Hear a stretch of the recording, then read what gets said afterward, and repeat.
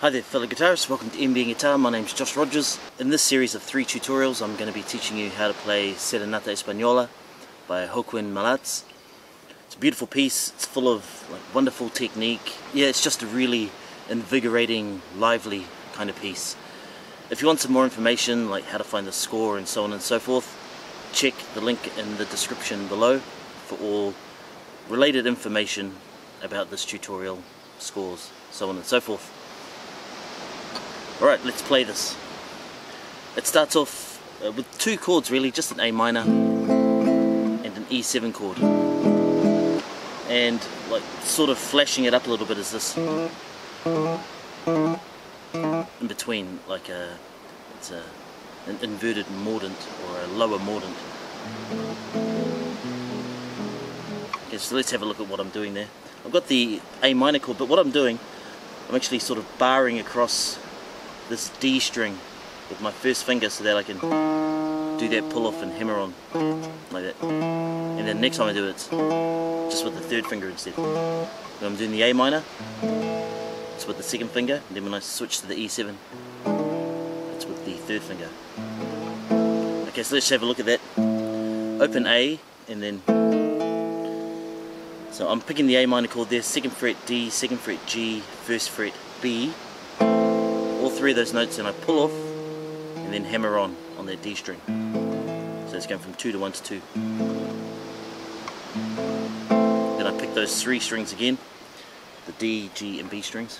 Then I'm just changing the bass note there to the E, then the same 3 strings together. Then what I'm doing here is just simply moving these 2 fingers up to the next 2 strings. And I'm going to put my 4th finger on the 3rd fret of the B string, and I'm going to basically do the same finger picking pattern that I did for the first chord. Okay.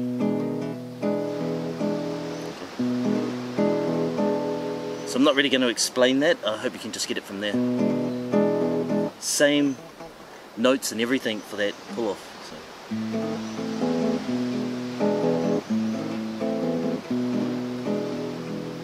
Just at the end there I do a slight pullback in the speed, or the tempo.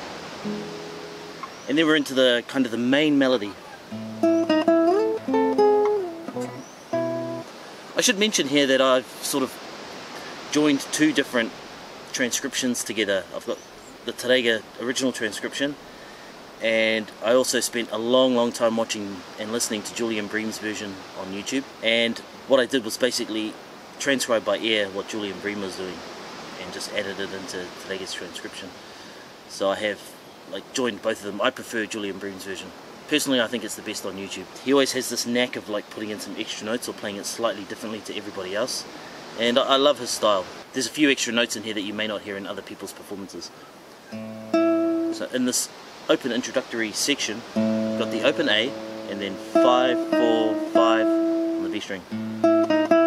And what I do there is I sort of start off pianissimo and then I move, well, I change the volume up a little bit. There.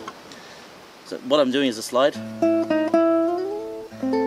the 10th fret on the B string, 10th fret on the D and an open A together.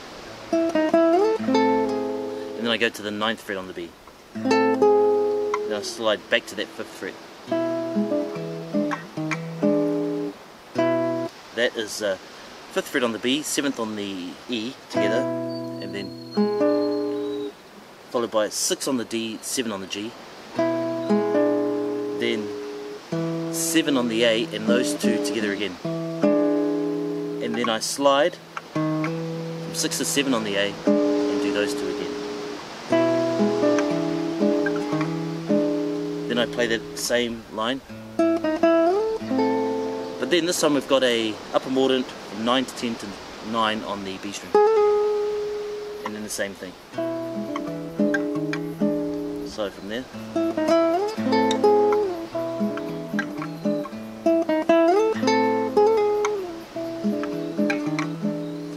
Then we've got this line. Starts with open A, then a slide from 5 to 9 on the G. Yeah, that sounds a bit strange slowly, but when you bring it up to speed it's cool. That's a 7 on the D, 8 on the G, followed by an open E. 6 on the D and 8 on the E together, followed by 10 on the E. From the interpretation point of view, I sort of speed that up. And you can do a little crescendo and maybe pull back on the volume at that 12th fret. So there, that's an open G and 12 on the E at the same time. And then 8 on the B string.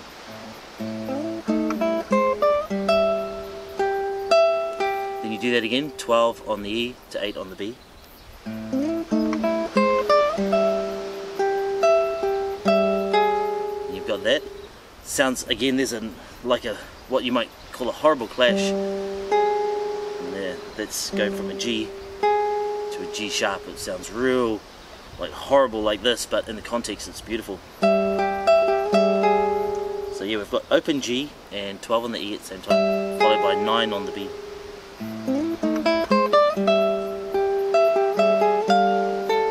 Then we're just moving that shape up. It's open G and 13 on the E at the same time, followed by 10 on the B.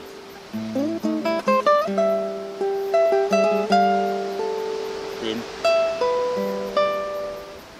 12 on the E, 12 on the B, open G, 10 on the E.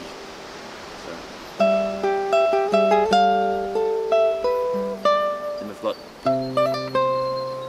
so that's a full bar at the 8th fret. So you're doing 8 on the 6 and 12 on the E at the same time.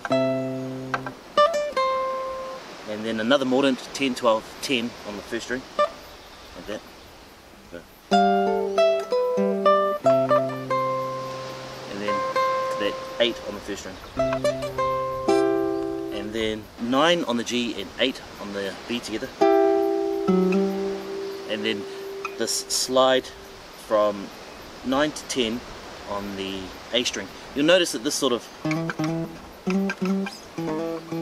is a very common theme throughout this piece.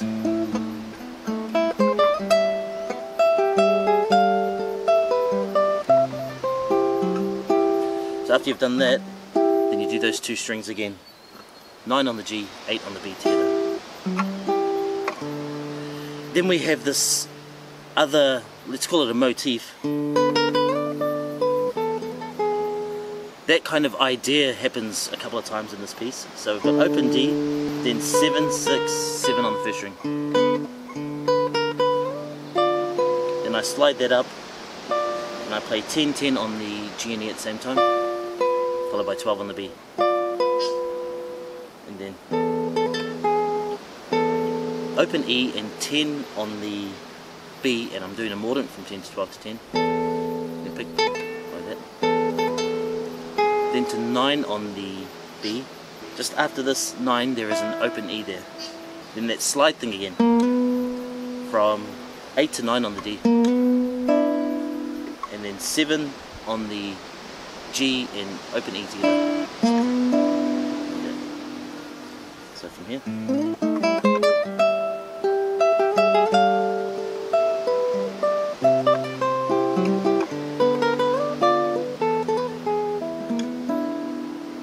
Repeat. But this time there's a little mordant just to excite the line a little bit. So that's just a mordant after the open D, 7, 8, 7, then 6, 7, and then repeat. Then we do it again. Stop there and repeat what you just did. So that sounds like this. Then you're going to do that same sort of thing again, but it's a different set of notes. Okay, so that's a bar at the 6th on the A, and you're going to go 7, 8, 7, mordant on the first string, then 6, 7. Sliding up, that's 11 on the E, 11 on the G together. And then to the 12 on the B. Do that twice. And then we have this sort of really cool descending kind of line.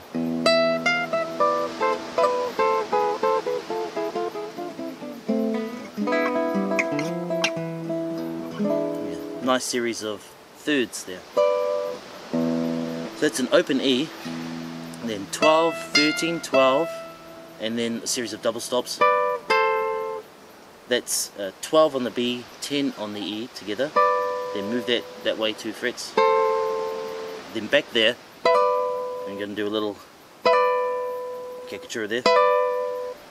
That's a pull off from 12 to 10 on the first. I like to use a ponticello tone throughout this too. Thanks, Julian Bream.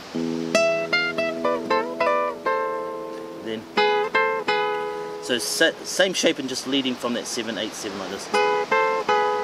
7, 8, 7. And then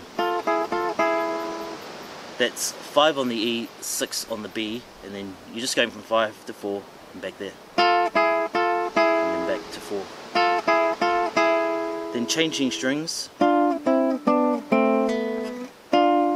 That's 7 on the G, 6 on the B, then to 5, 5 on the same strings, then 4, 3, same strings, 2, 1, same strings, pull off to the open on the B.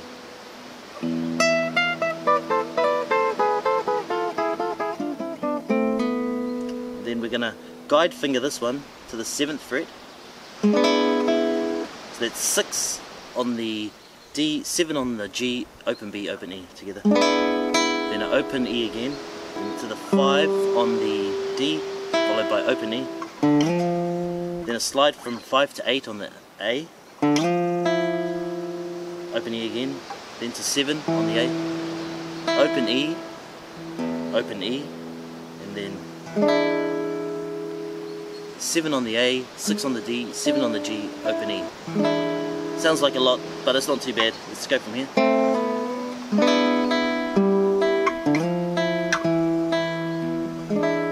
From a compositional point of view, this is an inverted pedal. So we've got that A, we keep going back to that A. You might be familiar with the term pedal point. Well, this is a classic example of it.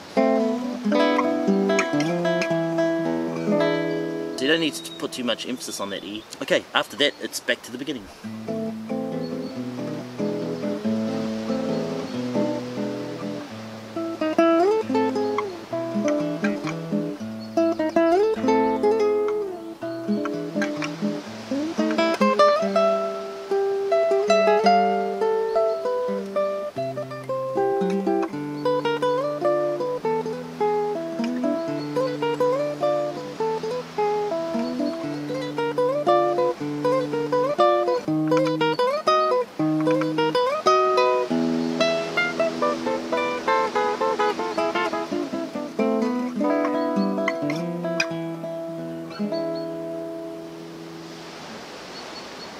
Thanks very much for tuning in. My name's Josh Rogers and I hope you've enjoyed this lesson. Make sure to subscribe to me on this YouTube channel and click the notification bell, and that way you're always informed when I upload something. And if you are interested in checking out all my other videos, like the second and third tutorials that I make for most pieces, then make sure you head across to my website. Link is down below. As you know, let your fingers fly.